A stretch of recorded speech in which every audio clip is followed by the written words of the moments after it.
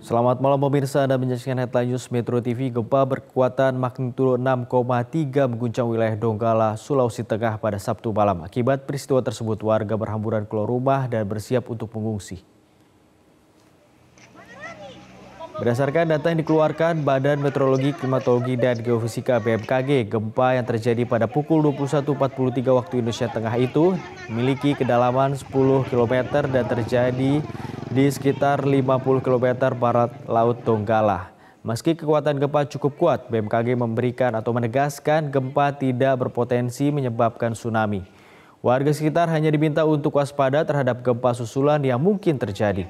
Meski demikian, kepanikan tetap terjadi di sejumlah wilayah. Warga kini bersiap untuk mengungsi untuk mencari tempat yang lebih aman. Saya dengan keluarga sementara dalam rumah tadi. Tiba-tiba terjadi guncangan cukup keras. Kami langsung berhamburan keluar rumah. Saat ini saya dan warga lainnya masih berada di luar rumah. Khawatir adanya gempa susulan. Kalau kerusakan sampai saat ini kami belum tahu ada tidaknya kerusakan yang jelas di Desa Sindwe Tobata ini.